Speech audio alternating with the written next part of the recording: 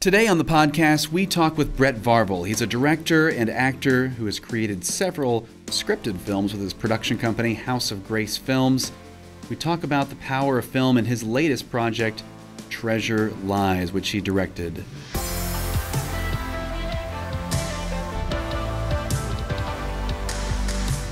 Welcome to inRoads, where we talk about the why of Appian Media and how you can use the technology of today to spread the timeless message of the Bible. Learn more about us and watch our free video series at www.appianmedia.org. The inRoads podcast is sponsored by Container Solutions, Inc. CSI makes packaging for just about anything you could need packaging for, including camera equipment. We'll have more about CSI later in the podcast. To learn more, visit containersolutionsinc.com/inroads. So Brett, welcome. Thank you for coming in and joining us in the studio today. My pleasure. I feel weird. I feel like I need a laptop to make sure that I'm be one with the group. That's right. If you're watching on the YouTube channel right now, Craig and I are like these two men across the table behind computer screens. It's very menacing. We don't have a prop I'm laptop. being interrogated. If we had sunglasses on, that would be even better. Well, Brett, so you're a director and an actor, and we really just love some of the stuff that you've been creating, and we want to talk to you about how you've used your production company, how you've used the films that you've created to help spread the gospel. And I think to start, tell us a little bit how you got into this industry. Mm-hmm. So from the age of 5 years old, I think it was after watching the movie Back to the Future, I knew I wanted to be a filmmaker. I wanted to be a storyteller of some sort. I was so captivated by how the moving pictures and sound created emotions in me, an emotional reaction. It incited that childhood imagination to a whole different level, and I would, use my toys as the characters, and I would create stories. I was very self-taught for most of my life, all the way up through 18. I went to a small Christian school, and we didn't have a film program or anything like that. Mm-hmm. My parents had one of the first generation iMacs with iMovie.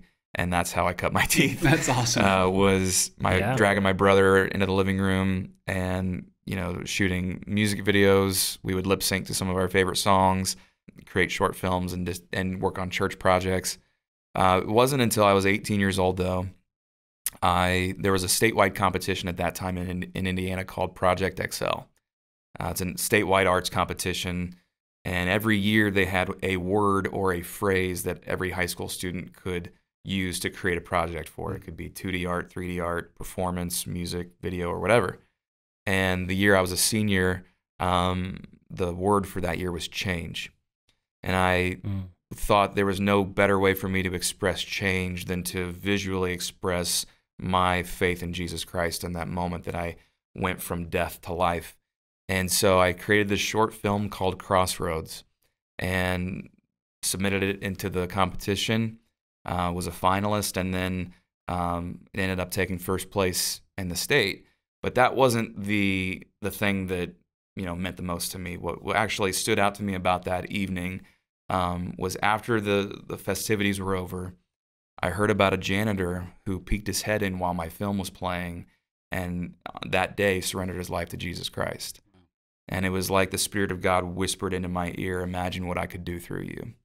And it was in that moment that I started having this month by month, year by year, drawing from the Lord of calling me to use my talents and abilities to proclaim His name to a lost and dying world. And so anything I had aspired or dreamed about being a filmmaker, going to Hollywood, making big major motion pictures, completely shifted at 18. And so all my undergrad years at Ball State University were very, very much focused on getting good at what I was doing, getting great at storytelling, and then it just kept morphing into following the Lord's call in my life to use the medium to share the gospel. And when you talk about that, what do you think it is about storytelling, about filmmaking, that is such a powerful tool for sharing the gospel? Well, I've talked to a lot of different artists in general about you know, because every artist in different genres will claim that their form of art is the most powerful, or it's, you know, it's the most expressive or whatever. And I like to say that, you know, for us video guys, we claim ownership of the most powerful medium of our age. And I say that because it is the only art form that encompasses all aspects of art. You can use writing, music, performance, 2D, 3D art, all kinds of different things, graphic design, and pull it into one product that then can share a message. Because I always tell people, regardless of whether you're a Christian or not, when you tell a story, you're sharing a message. You're preaching something of some kind. It doesn't matter what it is. And so what I have seen in our society, there's something contagious about a film. There's something contagious about media in general, because it allows people to, in a narrative form, to step outside of their reality and step into something else for a moment of time. For media in general, it kind of, you have this global reach all of a sudden where you can grab a certain portion of audience members into a specific moment in time and share something with them. And so the contagious aspect of what we do is why it's so powerful. But then there's something about moving pictures and sounds that, from when I was a 5-year-old boy, it incites this emotional reaction that oftentimes urges on a response of some kind, that can be really used for good, and it can be used for a lot of evil. We have seen in our society how Satan has captivated the art form to be predominantly used for evil, and it's something I believe that Christians need to do a better job at, and we're doing a better job of using the art form, which itself is not evil, to proclaim biblical principles, to proclaim Jesus, to proclaim the gospel, and inspire people to change. So I mean, yeah, I think that there's a lot of different aspects of why it's so powerful, but I think that just from the core fact that it encompasses every aspect of art is why it's so, if I could use the word, provocative to people. It's just, it causes people to lean in. So, and you know, where we come from is a different type. I mean, we do documentaries mostly, and you, I guess, work mostly in the scripted, you know, film industry. Kind of talk about the creative process that you go through as a director when you're working on a film, and like, just kind of fill us in on what that's like. Well, and I do want to say as well, though, that the documentary style is just as powerful as narrative. There's not, I don't think that there's like a distinction between the power of the art form itself. Some of the most thought-provoking movies I've ever watched were documentaries, to cause you to, because you can say so much more in a documentary than you can in a narrative. With a narrative, you really got to pay attention to all the character story arcs, and you have to button everything up in the end and do all these different types of things from a craft standpoint, whereas in a documentary, you can be a little bit more on the nose, and it's appreciated and expected. So that's a disclaimer I would say about the art form, its differences themselves. I'm not gifted at documentary storytelling, so I don't do it. But when I approach a project on the narrative spectrum, I look at several things when I'm approaching, like, how is this going to be a legitimate story or not? Am I really going to utilize my time to develop this into a screenplay and bring it to life? And at the core of it, I look at character. Are these people in this story interesting enough to build a story off of? Because you can build a story off of anything. The question is are people going to be interested to watch it or not? And so then, because of what I do in seeking to advance the gospel, I always ask myself, what's the point of this story? Why? Where's the why in all of this? I always like to say that every movie in existence is one question away from potentially being a Christian film, and that is, how does Jesus Christ intersect this story? Because you could take some of the coolest movies that you've ever seen in your life, and if you insert Jesus into the story, into the bedrock of the story, not a shoehorned in scene, but the bedrock of the story, it could become a Christian film. One of my favorite movies is the movie Signs that M. Night Shyamalan made back in I want to. I'm not the only one who loves this movie. No, dude, I'm a big fan. I love a lot of Shyamalan's earlier work. He got kind of crazy as the more films he's made. But that movie, at its core, is one man wrestling with his faith in God. Yep. You take all the aliens and everything else away, it's this man's wrestling with his faith.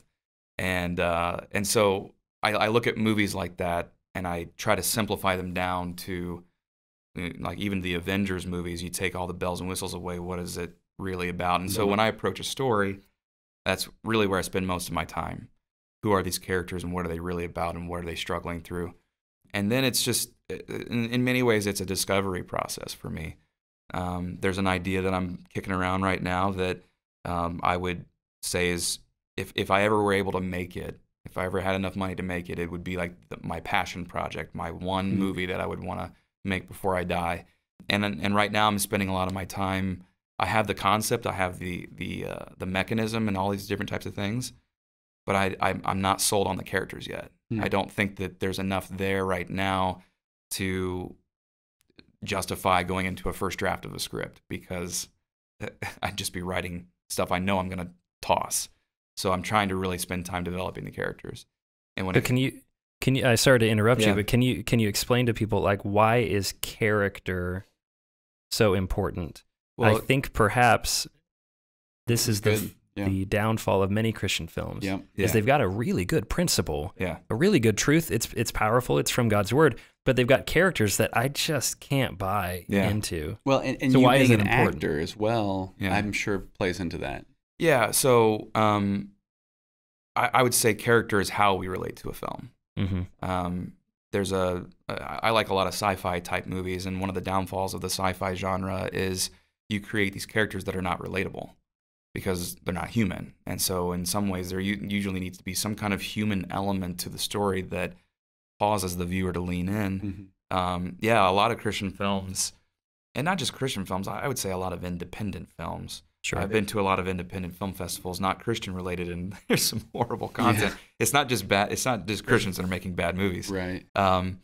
But a lot of time is spent on the mechanism or the principle of the movie versus really digging deep into the characters. One of the flaws, I think, of many Christian films is that the characters are too perfect. They're not flawed people. Right. And I mean, I'm a sinner saved by grace, and I struggle every day. And there's things about my life that I don't want people knowing about, but I know people can relate to if I were to put those types of things into a character in a script. And so it's those types of things that I think make or break a great film. You can make a really good movie, but the movie that people are going to keep coming back to and keep watching is the movies that they see themselves in and really connect to on a deeper level than just an entertainment spectrum. I mean, yes, we are in the entertainment industry, but the movies that have stood the test of time, that have truly impacted people, are the films that touch a chord that's deeper inside of human beings, that really touches into the whole concept of the fact that we are made in the image of God. And when you start tapping into those deep theological principles, and it doesn't have to be overt, but when you really fuse those into your characters, those are the movies that people lean into a lot more. So your production company, House of Grace Films, is a nonprofit. And I find that interesting. Nonprofits that make films, they have huge budgets. Films just have huge budgets. Kind of talk about the pre-production process and the whole process of making a film, and why it's important to have the funding, the appropriate level of funding to make this and do it right. Yeah, so my story is very different from a lot of people, because I really can only explain where I am today because of the Lord's leading in my life and Him doing things I couldn't do. But I started the first two movies that I made, The Board and The War Within, I should say the first two movies I made out of college, were done through a group of volunteers at my local church. We had very few paid professionals on the project, and that's one of the reasons why I'm so proud of the movies themselves, is because a bunch of volunteers made them, And I was so proud of my crew and my cast because we did a great job. Now, granted, it's hard for me to watch those movies to this day because I see all the flaws in them now. But when we were preparing, budgets and different things in the pre-production process, it's very different now than it was then for me. For me, when I was doing it back in 2008 through 2012, I was able to save hundreds of thousands of dollars because of volunteers. So now when I'm shifting more into solely professional-based cast and crew, and even going into more the union productions and different things like that, it's a way different ballgame. Oh, yeah. But the reason that films at their core cost so much money is because excellence has a high price. And when you're employing a large amount of people in a very short amount of time, the dollars just add up so quickly because I believe it's a biblical principle to pay people well, to pay them what they're worth, to not take advantage of people. And that's something that I want to do a better job at as a Christian filmmaker, and I think other Christian filmmakers are aspiring to do better at. And there's a rub there constantly because let's say you want to take your film from a $500,000 budget to $1 million budget. Well, now you have, as a business owner, you have to think, how am I going to pay this back? And in a market that is constantly changing, the bullseye is constantly moving.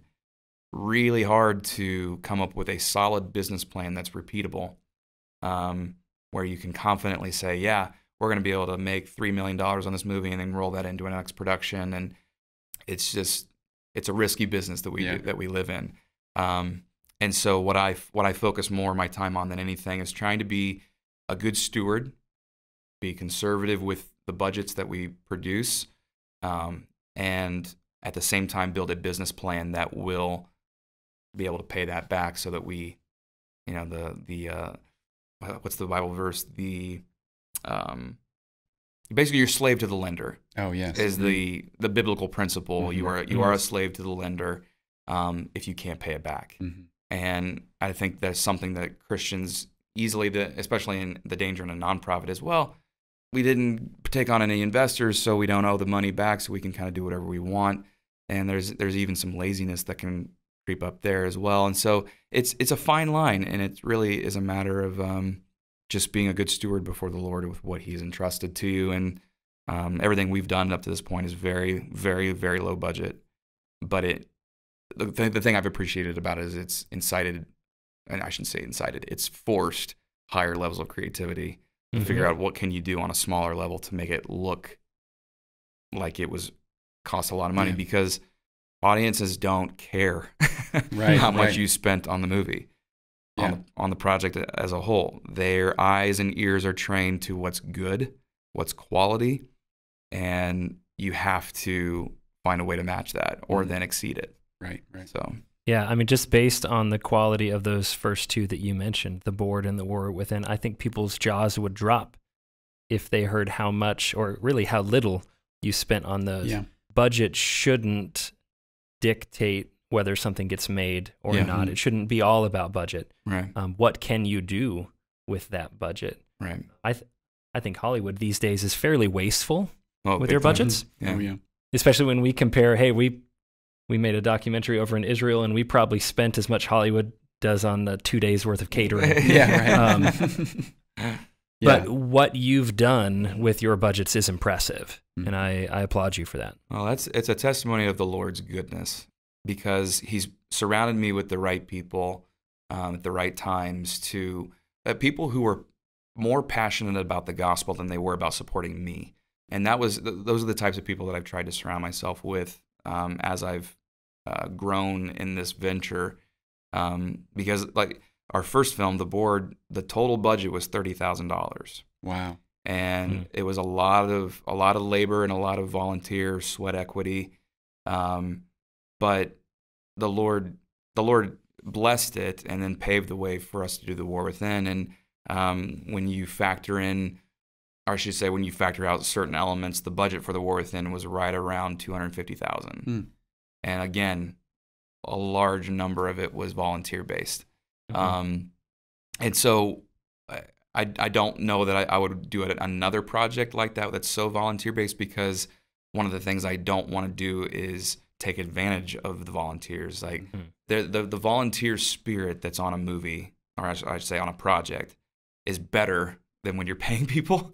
It's kind of an odd dynamic. It's weird because the attitudes of everybody especially on The War Within was more palpable, because most people were working 8-hour shifts at whatever job that they were at, and they were coming to our set that evening, working till 1 a.m, going home, getting a few hours of sleep, going to their job right after. I mean, it was like that for weeks, and they put in the time and the investment. But the reason that they did that, obviously they weren't getting paid, was because they knew that the Lord would take this and send it out to the nations. And when you have that as the core of the heartbeat of why you're doing it, sometimes it's better to hire those people than to hire people who are only looking for a paycheck. Yeah. But there is also a fine line there of not taking advantage of people. Right. So. Well, we want to talk about, we're going to take a quick break, but after the break, we want to talk about Treasure Lies, which we know you directed, and I want you to tell us a little bit about that film. But we're going to take a quick break and mention our sponsor. The inRoads podcast is sponsored by Container Solutions, Inc. CSI makes custom engineered packaging solutions for big and small industries, ranging from manufacturing and automotive to military use. Foam, plastic, steel, you name it, and they can make packaging for your product out of just about any material. CSI is a proud sponsor of the inRoads podcast and Appian Media, and we're thrilled to work with them. You can learn more about what they do on their website, containersolutionsinc.com/inroads.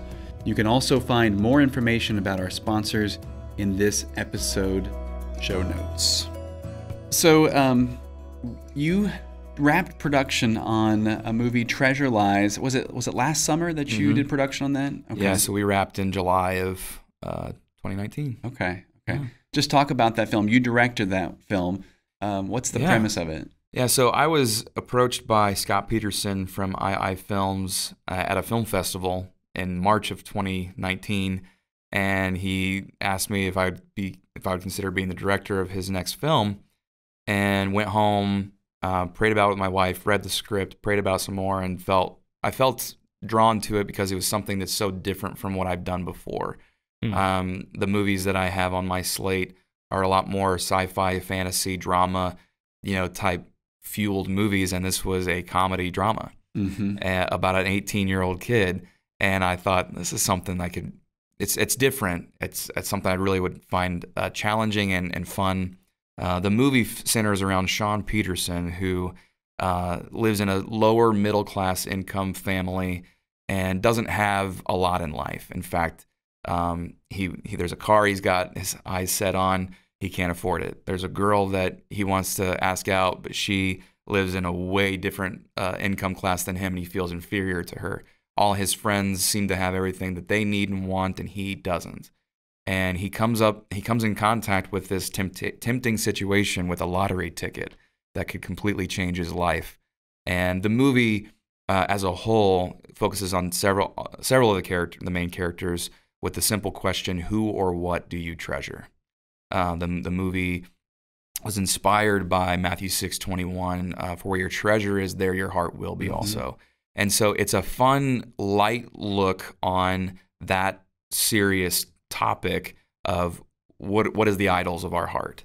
And if it's not Jesus, then that will send us into a completely different direction in our life that we shouldn't be going. So it's a film that does proclaim the gospel to those who do not believe in Jesus, but it does focus a lot more on the believer and looking at this boy's journey of wrestling with those questions internally. So. And you mentioned that it kind of forces the audience to look at what they treasure, what they value. Were you involved at all in the creative? I mean, why is that such an important topic for a film? Yeah, so this was a script that Scott had actually started writing, I think, 20 years ago. Because he was a real estate agent, still does real estate, but then really felt the Lord calling him into. At first, it was just screenwriting, and then it morphed into him doing a lot of producing as well. And Treasure Lies was the first script he ever started writing. And he worked on it and reworked it for all these different years. And he and his wife have made 2 movies before Treasure Lies. And then, so Treasure Lies was their 3rd feature that they've developed. And it was just something in him that it's such a heavy topic, can be a heavy topic, that he wanted to approach it through the eyes of an 18-year-old. And then when I was brought on board, my contribution to the script was really more shaping, trying to hone in that message even a little bit more aggressively. There's several characters that speak into Sean, the main character's life throughout the film, of really not in a heavy-handed way, but in a way that causes you as the audience member to subliminally ask yourself the same questions. In fact, in most Christian films, the main character is the one who has the big monologues at the end of the movie that you see this big life transformation. Whereas in Treasure Lies, there's a lot of being spoken into the main character's life, which was a different thing that I really enjoyed working with the cast on. And so yeah, it's a topic that, especially like if it's in a sermon, it's the one where everybody leaves feeling guilty. Yeah. But this is a much more lighthearted approach to the topic of being able to be challenged, but also it's the entertainment that gets you to the challenge portion. So yeah, right. So you've recognized the benefits of considering your audience and perhaps reworking the packaging of the message so that it can reach the people it should reach. Yeah. So I think that with Treasure Lies specifically, it definitely adheres to a younger audience for sure, and that was something we even stylistically decided to do early on when I was building what I call my mood book. I was inviting the other departments in to really lean into other film comparables of that youthful feel, because what I find interesting about specifically 18-year-old people, whether if you're 50 or 60, you always feel like you're 18. And so it's a way for even the older generation to remember what it was like at 18 and realize that the older we get, things don't change when it comes to the heart. It's the same thing over and over and over again. And there's a couple characters in the movie that you see they've achieved so much in life, yet because Jesus is not the primary worship of their heart, they still feel empty. They still lack in that satisfaction in life. And so there's a lot of different things that you get to experience through the characters in the film. Mm-hmm. And you had mentioned that previously you'd done some more sci-fi type movies, and this one was originally written to be a comedy. Yeah. How challenging was it to direct a comedy when you've done those previously, especially a comedy in general? I've heard they're really challenging. Oh man, that was one of the fearful things for me at the beginning. Was I've not done a feature-length comedy. I've done comedy that's funny to me with my brother. He and I've created some short films and some web series type stuff that we think is hilarious, but I don't know. So we've not tested it if it's funny. I have a weird sense of humor, and there's a lot of things that make me laugh that don't make other people laugh. And so when I approached Treasure Lies, I really tried to focus on a couple things. One, casting, and then 2 was being willing to let the story kind of morph into what it needs to be versus forcing it into something that it shouldn't be. And what we realized not too long after we all got down to Oklahoma, it was shot in Oklahoma City area, was the movie was less of a full-blown comedy, and it was more of that comedy drama. It's a drama with humorous elements throughout the movie. And it was a really a good moment to relax a little bit on set and not feel like the gorilla on your back of, boy, this scene isn't making me laugh. We're doing something wrong, and really analyzing, is it supposed to make you laugh? But I say that one of the predominant things we focused on was casting, and because you can have the greatest one-liners in history, but if you don't have the right people to perform them, you're done. And man, I was blown away with the people we were able to get. This is a non-union production, so you're not able to tap into the Screen Actors Guild talent pool. And our lead specifically, Caleb Milby, he's going to be a star. This kid is unbelievable. He reminds me of a young John Cusack. Oh, really? And his timing, the quirks that he would do with his face. It's because in comedy it's the little moments that add up. It's not necessarily the overarching one-liners that get the big laughs. Sometimes it's the goofy stuff in between. And that was some of the most rewarding stuff on set, was to play with not just Caleb but the other actors, and play with awkward tension, and let things sit. And because I would always tell them, we can cut it down in post, but give me some awkward moments, and let's play with those. And so it was a very rewarding experience. What was the most rewarding for me was being at the premiere in Oklahoma and sitting on kind of pins and needles, waiting for people to either laugh, or it's going to be a very uncomfortable moment in the theater where nobody laughs. And it was rewarding to have a good amount of laughter throughout the film, but then also touching moments hitting home and letting those sink in a little bit too. Yeah.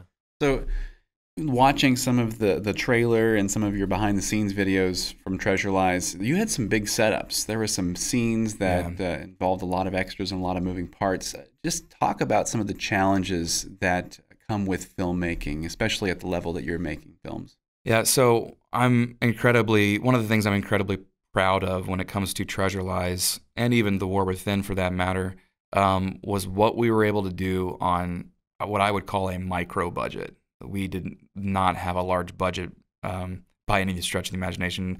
I don't have authority to tell you what the budget is for Treasure Lies because I'm not the producer, but it was small, very, very small.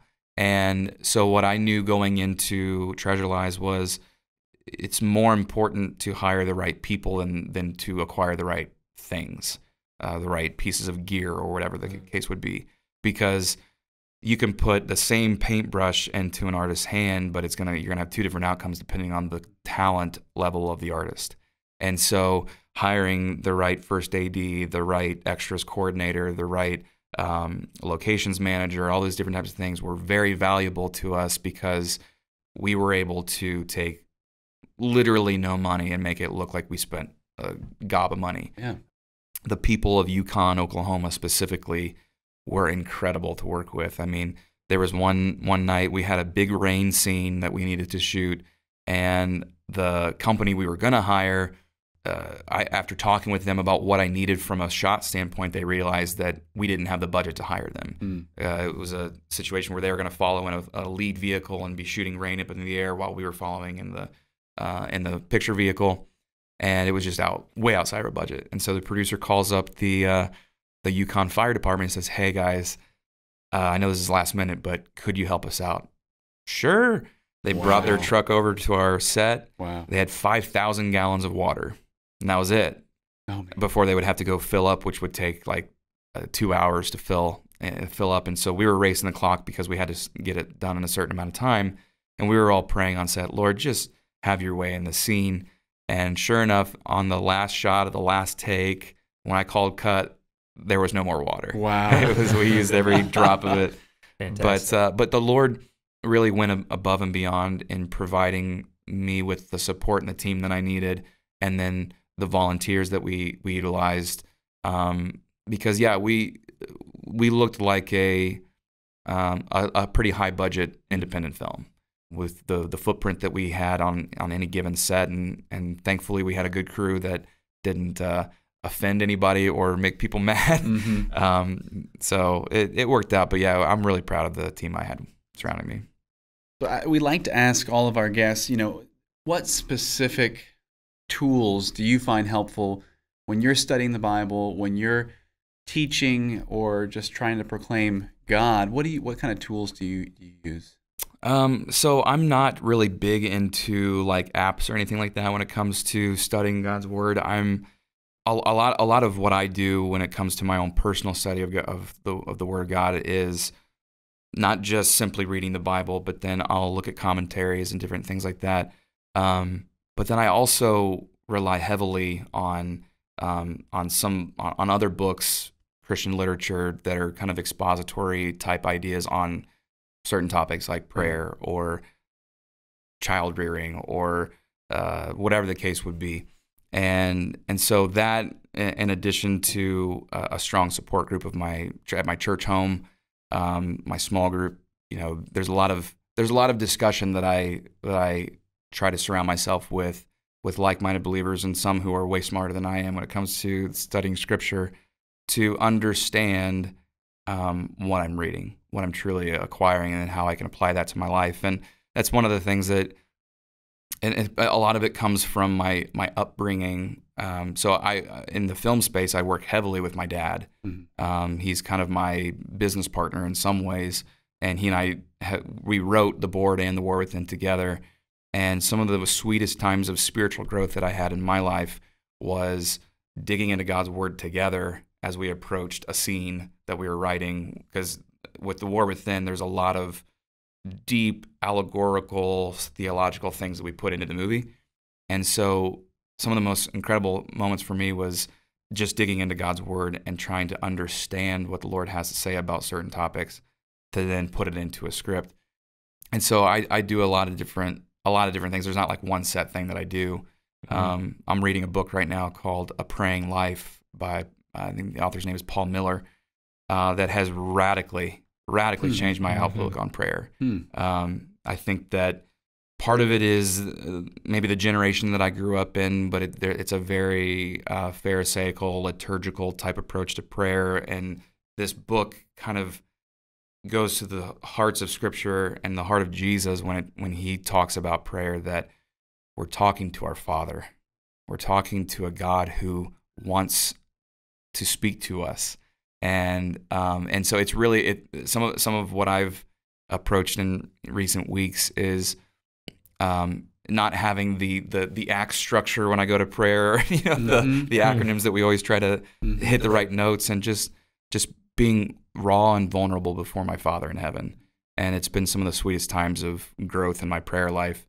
And so yeah, there's not like one set thing that I do, but I just know that I need it every day. So yeah. Well, that's why we love to ask that question of others, because it's different for everyone. It is, yeah. And hopefully our listeners can take a little bit of what you've said and what some of our other guests have said. And I love the fact that there are so many tools and resources to use from. I think one of my favorite that you just mentioned is studying with other people. Yeah. That is powerful, in the fellowship we can have. Yeah. So I'd love to kind of ask this question. I'm kind of in this brain space at times trying to, what can we do as creatives to teach a generation after us to keep creating and making meaningful content? So what advice would you give to someone who's wanting to start writing or directing or maybe even acting? Mm-hmm. What advice would you give to them? When it comes to like maybe the next generation, I would strongly encourage to dream big, but then also trust the Lord. So one of my life verses is Proverbs 16:9. For in his heart a man plans his course, but the Lord determines his steps. And I've used that as a benchmark of my life because I'm a dreamer. I have big goals and aspirations in life. There's a lot of movies that I want to do that right now seem impossible to get to, but I believe in the calling that the Lord has put on my life. But I also trust him dependently. He is sovereign and he is in control, and his ways are better than mine. And so, the journey that I've taken getting to where I'm at right now has been hard at times, but I praise God for him allowing certain trials and different setbacks in my life, because it's molded me and shaped me to become more like Jesus in what I'm doing. And so, but I would challenge people to don't give up on dreaming, though. The Lord gave us imagination and desire for a reason. And if we focus that and hone that into how he made us, that's where we'll see some of the most fruit. But some people I've seen lately, they discourage people from entering into the arts and filmmaking. And yes, it's uncertain. We live in uncertainty. It's a risky business that we do. But man, the things that the Lord is doing through this art form, some of the most life-altering moments that I've experienced is getting feedback from people who have acquired the movies that I've made, or if I'm at a screening of a movie that I made or whatever, and seeing lives changed. It's one of the coolest ones that's happened to me is I received an email a few years ago after a man watched The War Within. And he talks about in this email that it's likely he and I will never meet on this earth, and how deeply the movie impacted him. And then he talks about this vision that he has of one day all of us being in heaven, and Jesus is walking down this street in a procession, and we're throwing down crowns at his feet. And he says, I imagine you guys who made The War Within throwing down that crown at the Lord's feet. And then you look up and you see the scores of people that are there because of that crown. And it's a moment where when I read that, for one, it was a blubbering mess of emotion, but it was a tangible way for me to look at why I'm doing this. I'm doing this to please the Lord and to glorify his name, but then also to see a harvest of souls.